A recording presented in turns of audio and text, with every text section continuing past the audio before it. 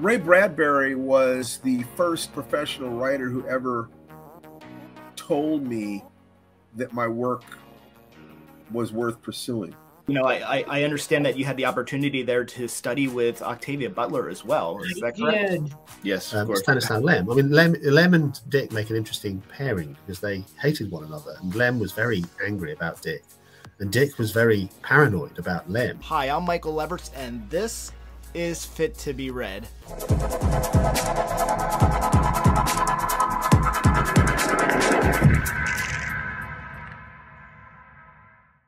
This episode is most definitely not about me, so let's get straight to it and hear from some really amazing authors about the icons who have influenced them or even with whom they have some history.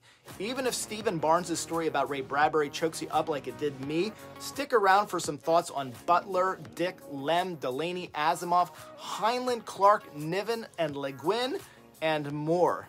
That really calls to mind for me and I'm curious if you've read the book or if it had any part of influence on you, was a short story by Ray Bradbury, part of the Illustrated Man, where it is that's the one where the black people leave the planet and go to Mars. On Mars, and then the white people then want to come with their rockets and come in and sort of, roll. Sure, I read it. Ray was one of the most important authors of my life, and I have history with him. But he was also a man of his time, so he was doing some remarkable things in just asking those questions. But it wasn't asking the same set of questions. It was black people as poor and downtrodden and so forth. But he was an amazing human being. Ray Bradbury was the first professional writer who ever told me that my work was worth pursuing. I wrote a story called, I was taking a writing class at UCLA from the literary editor of the LA Times, Robert Kirsch. And I wrote a story called, No. I have to go back further than that, I think. Do I have to go back further than that? Yeah, I need to go back further than that to a story that I wrote called Trick or Treat. It's a Halloween story. And I took it to a Ray Bradbury. My girlfriend at the time, Tony, did up a cover for me. It was very nice and Halloweeny. And I went to a Ray Bradbury signing and I gave him a copy of it. And about 6 weeks later, I got this lovely note back from him saying, that he thought that it was a scary story and I should keep writing. Then years later, I was taking a class at UCLA Extension from Robert Kirsch, who was a literary editor of the LA Times, and I wrote a science fiction story about a compulsive gambler who hawks his pacemaker. And he read this story and he said, I have a friend. Would you mind if I showed this story to my friend? I said, sure. And about 5 weeks later, I got another letter from Ray Bradbury saying, that he liked that story and that I should pursue it. Years later, I was the moderator at Planet Fest, the Planetary Society's thing out in Pasadena, and Bradbury was one of the speakers. And he came up on stage, and I got to tell the story about how he had contributed to my career, and he gave me a hug on stage, and everybody applauded. That was very sweet. Then later on, I did a science fiction symposium at UCLA, where every week I would have another writer come. Robert Bloch came, and so forth and so on. And I met Bradbury in Westwood for dinner, or actually picked him up at his house, and we had dinner in Westwood because Larry Niven wanted to have a chance to sit down with him and talk to him. And while I was there, I kind of poured out my heart about my career and my collaborating, and wondering whether or not I was, collaborating in order to survive in the field and trying to make it. For almost 20 years, Octavia Butler and I were the only black science fiction writers in the world, as far as we could determine. I mean, Chip Delaney left the field. So it was unspeakably lonely, and I wondered whether or not I'd made compromises that would dull my my sensibility. So I kind of, talked to him about this. And at one point he said, well, have you published yet? And I said, oh yeah, I've published, 5 books and this and that and in these short stories. And he just started laughing at me. He said, oh, you'll have no problem at all. The last time I saw Ray was just before he died. There was an honorary, there was a thing that they did at the Universal Sheraton to celebrate his life. And they asked me if I would speak. And he was in a wheelchair and he could barely speak. I'm not sure he could speak at all. And I poured out my heart about how valuable he had been and how much I had needed somebody to believe in me and to look at me and believe that I could have my dreams. And I was just crying like a baby. And, I went over and I gave him a hug. And about 6 weeks later, I got a note from him thanking me for speaking at his memorial, shaky handwriting. It was typed, I guess. And the typing was a little rough. And he concluded the note by saying, some of your tears were my own. And he signed it Ray Bradbury. And he died about 2 weeks later. Wow. Thank you for sharing that. You bet. An important man, a good man. An amazingly talented artist. Yes, absolutely. And as far as I can see, the primary thing that he did was he just kept in touch with the little boy inside him. He read encyclopedically. He wrote every day, and he shared a lot. And that is typical of masters. The masters that I have met in my life in any field, they're always learning, they're always teaching, and they're always doing. Yeah. Well, I don't think there's any way to follow that up or top that, Steve. No, there probably isn't. Very, very much. That's I'm shaking thinking about it. Thank you. I've been very blessed with the quality of human beings that I have interacted with and who were kind to me. This is why I'm willing to take time like this, because those people took time with me. So this is just passing it on, man. I've been blessed. I appreciate it. The idea of this whole project too is like, there's a lot of really interesting people on this video. So I think a lot of people are going to watch it and that's fun. But this right here is what's behind it. Like those people that are going to watch the video who are the smaller chunk that just love science fiction and love the history of it, they're going to hear your story and it's going to move them the way it just moved me right now. And good. I appreciate it's going to be a celebration of great authors and great books. And I got nothing negative to say about, the people in the field. I could say things, I know things, but who cares? Yeah. Everybody has flaws. Not everyone is magnificent. So I would prefer to focus on what is magnificent about these people, these men and women, because it speaks to what all of us could do if we believed in ourselves more and followed our passion more and wanted to share our light with the world. No. Yes. Kat Rambo is an author of a number of phenomenal books, including her most recent release, You Sexy Thing. I understand that you had the opportunity there to study with Octavia Butler as well. Is that correct? I did. What was that like? And she's definitely somebody. In fact, one of the stories that I wrote post Clarion, Amid the Words of War, is very heavily influenced by hearing Octavia talk about one of her stories, and in fact, talking about Lilith's Brood. I have such fond memories of her, and I was just thinking about her this morning. I was thinking about she had this deep, resonant laugh that I think is one of the things that I always think about. One of the directors of the workshop had this wonderful little poodle named Luke. And Luke would come in and he just adored Octavia, just loved her. And he would come in and in that sort of doggish way, he'd be so happy to see her that he just goes zoom, zoom, zoom, zoom, zoom around the classroom. And she would just laugh at him as he was doing this. And that's my favorite memory of her. She was just amazing, just amazing. If you haven't yet watched my top 210 science fiction books episode that I recently released, check that out. You can see Kat Rambo there, and she's talking about Anthony Burgess's A Clockwork Orange. Also on the top 210 video, you can see Adam Roberts speaking about his wonderful book, Beta. Adam Roberts is the author of Beta, The This, The Thing Itself, Adam Robots, Jack Glass, and many, many more wonderful books. Are there other classic, particular classic titles? Obviously, Dune is in there, perhaps a Foundation series. Are there other classic titles that really sort of spoke to you or that you find you can recognize an influence from those or certain classic writers?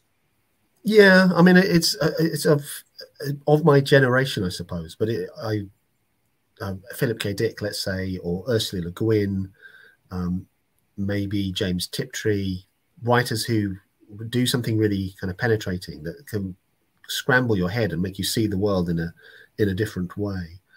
But I've read so much science fiction. I mean, I've also written a history of science fiction, which was published by Palgrave, which is quite a large book because it's quite a big topic.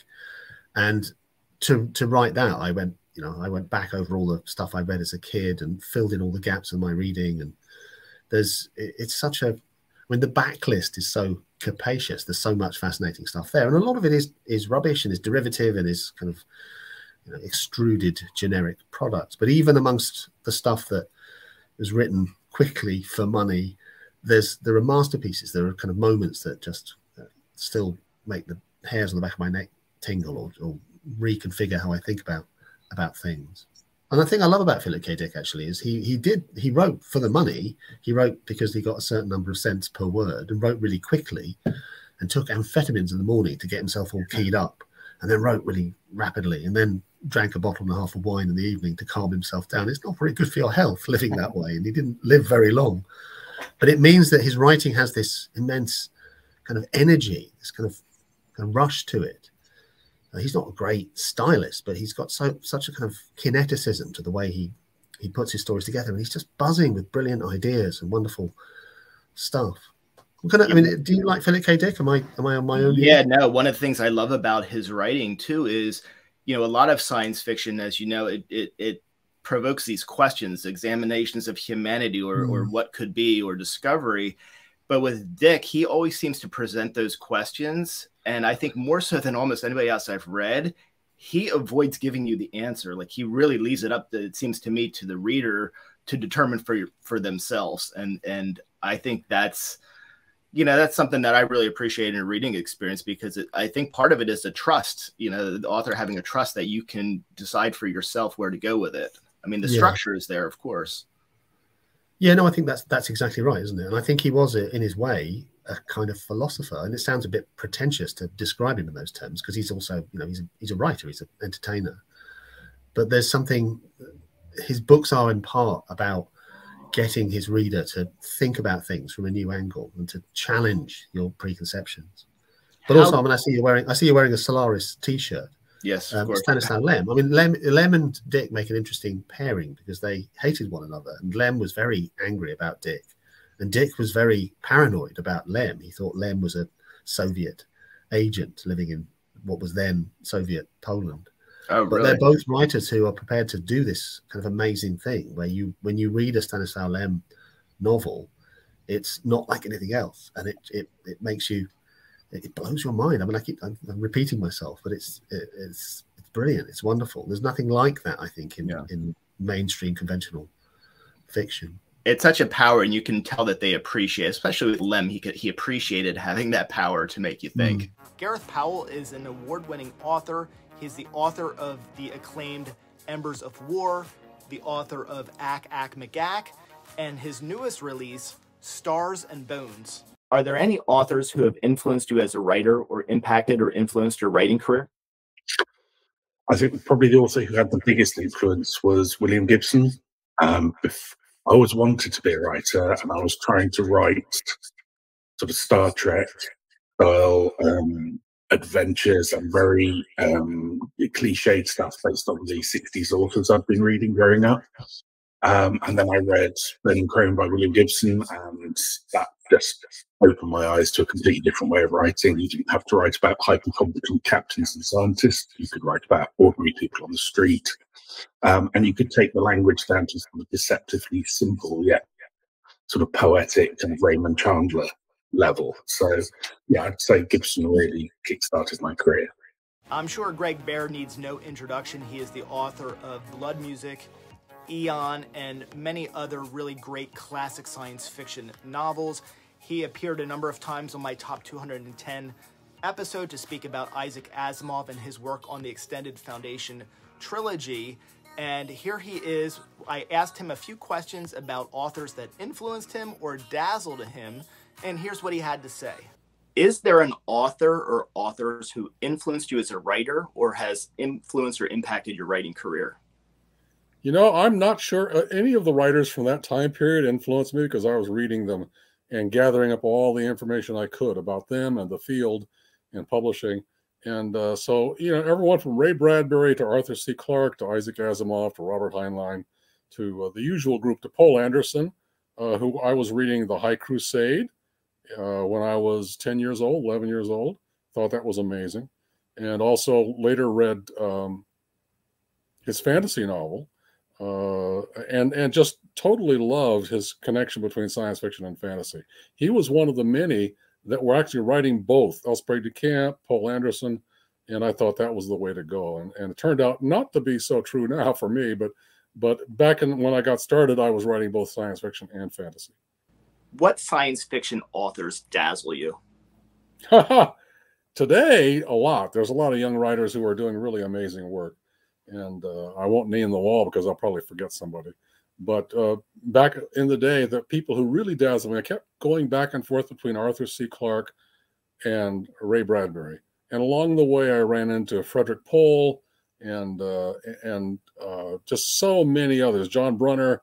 Again, I'm going to use too many names. I was reading hundreds of books at that time.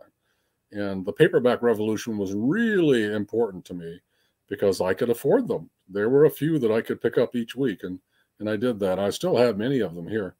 And, that was probably the richest period of science fiction and fantasy for me, was about the time that the Tolkien books were being released, Lord of the Rings and so on, by Ballantine, and Ballantine's publishing arm was amazing. And so, by the time Tor came along, that was my generation, and that was shortly before it all took off again. Steve Bellinger is the author of a really great time travel story that I read this year, The Chronicar, and I also asked him about his influences. That's amazing. It was such an enjoyable read, and I hope millions of people do read it because it is really one of the great time travel novels that I've read, among many that I've read. Mm-hmm.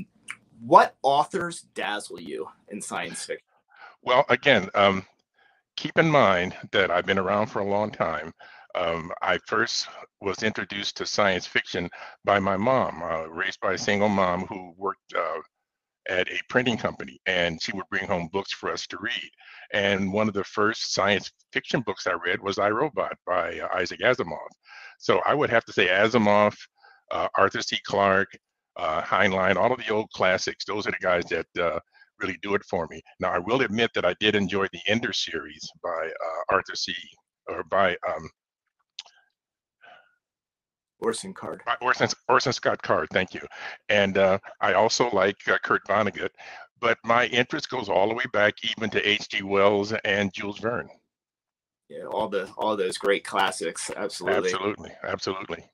I, Robot and Ender's Game were some of my earliest introductions as well, and just made me fall in love. Yeah, I literally just started reading I, Robot again this week. Oh, great. I did it last year, and it's just, it's one of those ones that I feel like you could probably go back to every few years and never get Absolutely. Time. Is there an author that influenced you or impacted your career as a writer? I would again have to say Isaac Asimov. He has a tendency to start with real science and then extrapolate from there. There is a definition of science fiction that I like to use. And in it, the definition goes that in science fiction, the science, whether real or imaginary, has to be so central to the story that without it, the story would fall apart. Now, I would have sworn I had read this as said by Asimov, but I have yet to find the person who made that quote. So I'm claiming it for myself. But I would say Isaac Asimov, and then maybe after that, Arthur C. Clarke, only because, again, they were some of the pioneers. And these were men who were scientists themselves. So they started off with real science and would extrapolate in a way that was very believable. Wole Talabi is one of my favorite authors of short fiction, and he had a number of authors to speak about when I asked him about his influences. Wole, are there any authors that have impacted or influenced you as an author or your writing career? Yes. So similar to the first question, there are a lot actually, because I'm constantly influenced by what I read, right? We're all, you know, an iteration of all the things that have come before us, right? We are constantly absorbing and reinterpreting and reusing. In terms of my own specific writing and career, there have been several people that have influenced me over time, and from, you know, very young childhood till even more recently now. I'd say in my early years, and my sense of, you know, storytelling and what makes a good story and what I enjoy, if I could narrow it down, I'd probably say people like Isaac Asimov was very influential for me. Not just his fiction, but also his nonfiction. I read the Biographical Encyclopedia of Science and Technology when I was 12, maybe. And that probably influenced not just my writing, but also my career, how I ended up becoming an engineer, because I found that very fascinating. And then some Nigerian authors like Cyprian Ekwensi in particular, who wrote what, you know, back then they were not classified as such. It was just called, you know, African literature broadly. But what he wrote was definitely pulp adventure fiction, mostly based on legends and myths from northern and central Nigeria. And I loved his stories. They were wildly entertaining, always full of interesting, fascinating characters, and, you know, fantastical elements as well. There was always magic, you know, in the stories, but they were mostly adventure stories, and, you know, with strong emotional cores like romance and revenge, like the classic big, you know, epic stories of the day. So yeah, Cyprian Ekwensi, Isaac Asimov.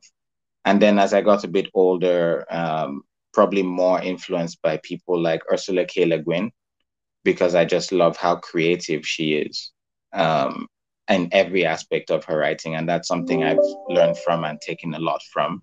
If you watched the 210 video, you saw Greg Bear talk about Isaac Asimov. Here's an extended version of what he talked about on that video. And to see the recent TV show, it's not necessarily the foundation I was aware was reading, but it's still a fantastic job, and I thought they did an amazing job on the Foundation series.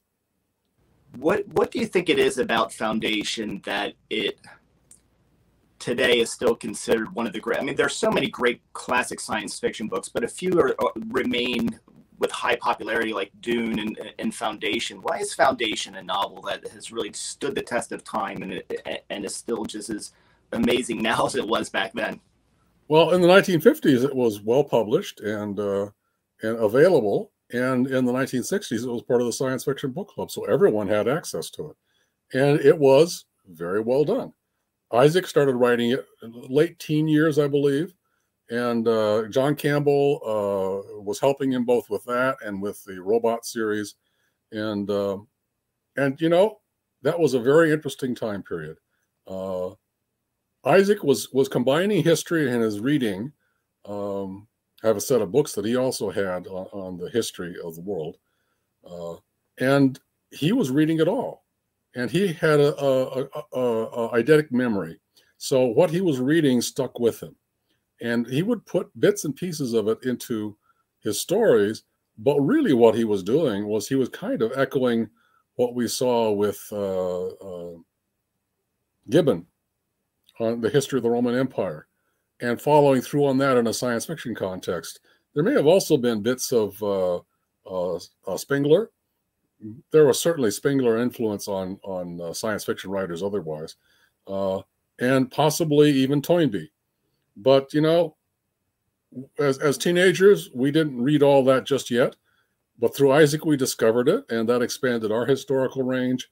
And Isaac also was writing a lot of nonfiction books at that point in the 1960s, and had stopped writing fiction mostly. So when he came back with his science fiction, we were there for it, and he was already kind of a master, and he was editing a lot of anthologies, Hugo-winning anthologies, and so on.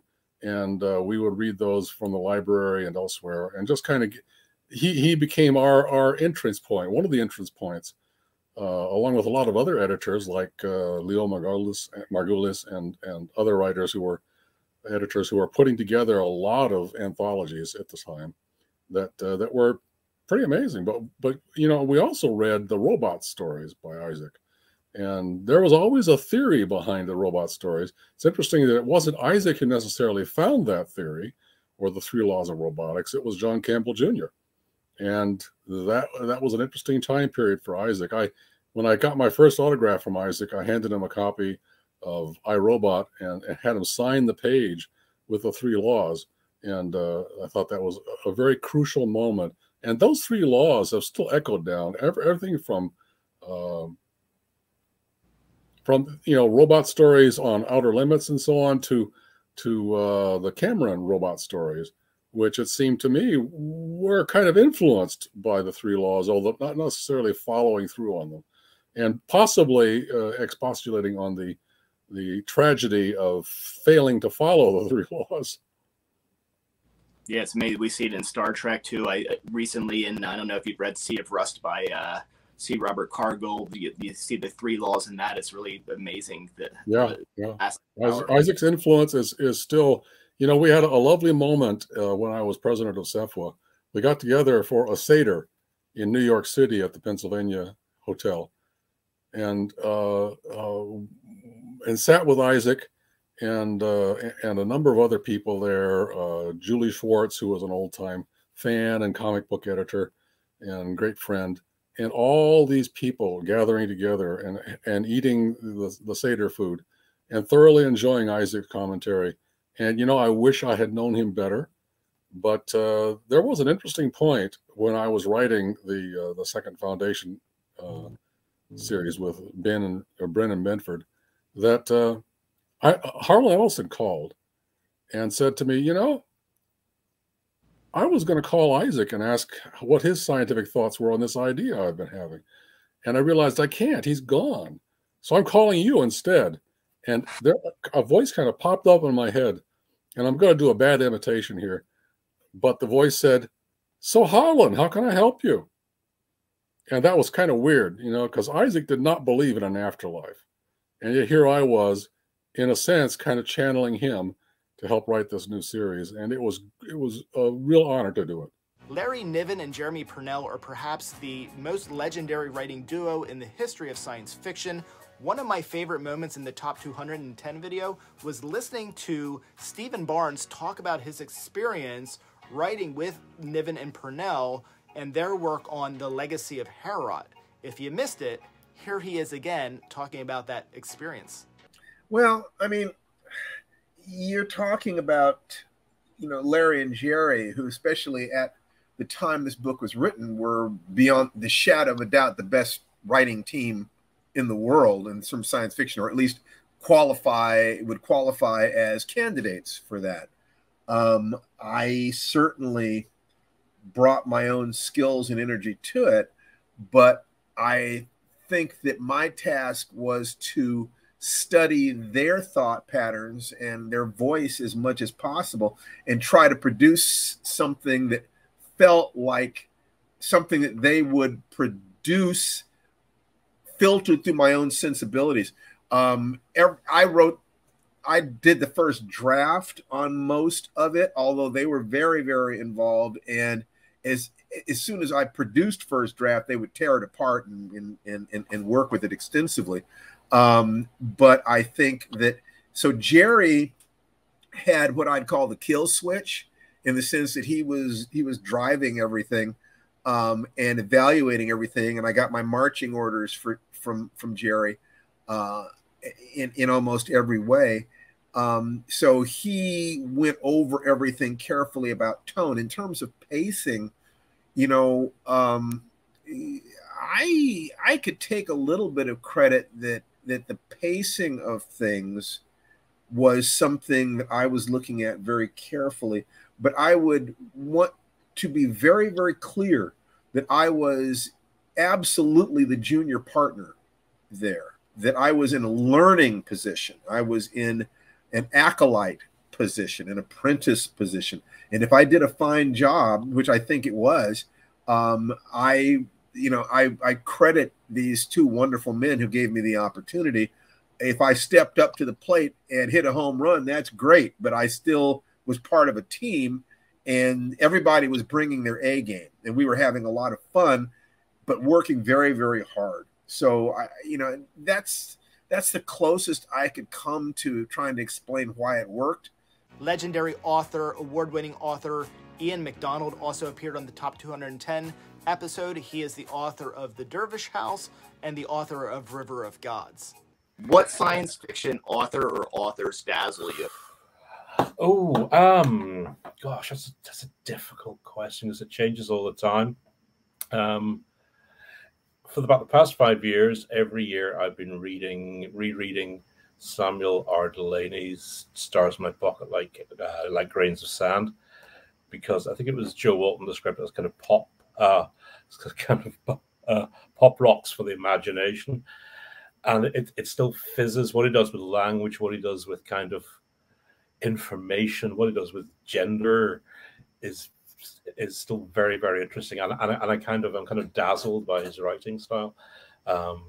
A new to me author that I was excited to discover this year was Rachel Aukes, and it was really interesting to hear about the impact that Robert Heinlein's Starship Trooper had on her. I understand you have a special relationship, and you mentioned previously that Robert Heinlein is a favorite classic author. You have a special relationship with the book Starship Troopers.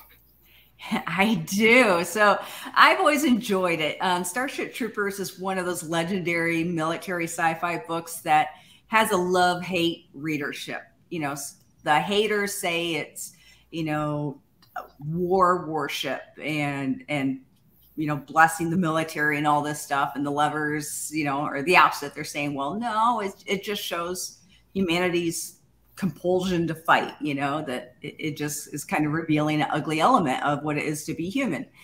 So and who knows what Heinlein was really trying to get across. But yeah, I love it because, like all of Heinlein's stuff, I feel like it's pretty layered, that he's trying to bring out, he's definitely does philosophical, psychological themes within the books, even though it's hidden under the action and adventure and storylines.